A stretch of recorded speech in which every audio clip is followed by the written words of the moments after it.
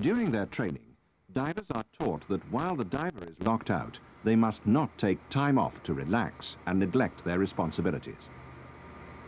Although there may be long periods of inactivity, they must keep on the lookout for any unusual occurrence. By keeping alert, a bellman may well be able to anticipate and so prevent a hazardous situation developing. If he can see the diver at work, he should observe him, although this will not often be possible. In the bell. No. We've lost comms with the diver.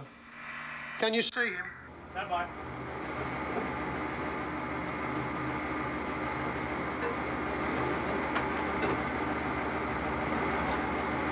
Negative, surface. I cannot see diver. Okay, give him one pull on his umbilical. Roger. In this emergency exercise, oral communication has ceased with the diver. The exercise simulates the problems of a diver with a trapped umbilical. Stand by. Different companies may have slightly different criteria for deploying the bellman, but it will always be the supervisor's final decision. Okay, you can lock out and investigate. Roger. The bellman must stay calm and keep thinking. Although speed is essential, if the correct procedures are not carried out, he may become a casualty himself. Flooding the bell, both valves open, Roger. Looking up, bellman's umbilical, hot water, air, everything okay? Understood? Putting my hat on.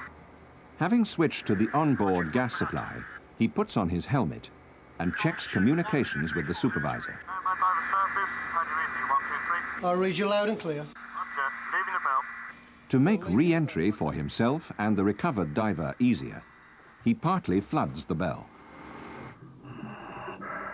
Leaving the bell. The bellman follows the diver's umbilical, reporting to the supervisor as he goes. Following his umbilical.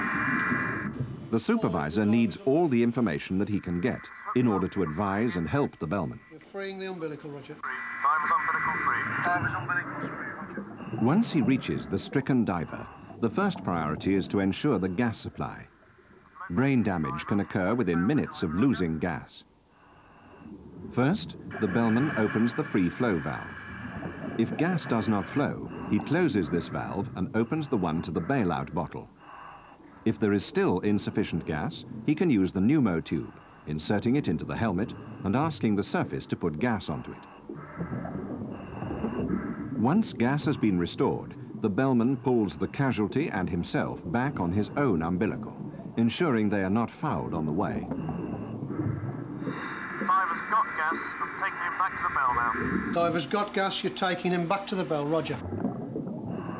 The precise course of action will depend upon the circumstances, and the bellman and the supervisor are likely to have to make some very quick decisions. Diver's hooked up. Bellman going into the bell. Going in the bell, Roger. The more the supervisor knows, the more he will be able to help the bellman, and the information from a remotely operated vehicle can be very helpful. The stricken diver must be recovered into the bell as quickly as possible.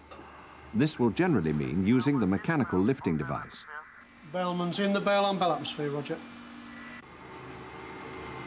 To speed up the operation, any equipment can be just dropped to be recovered later.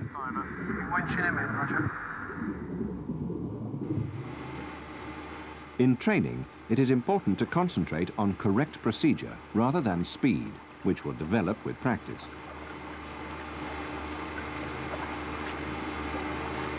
Diver's in the bell, Roger.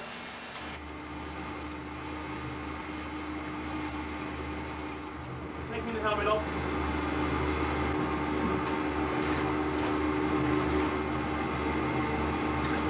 The diver is on bell atmosphere.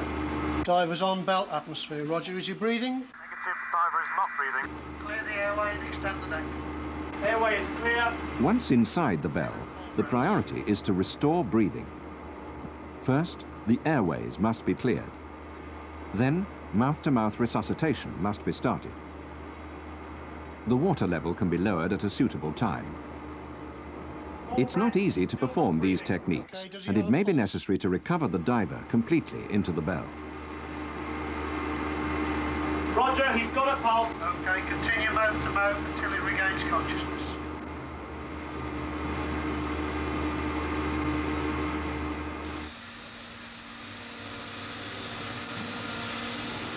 Once the casualty is breathing adequately, his other injuries, if any, can be assessed.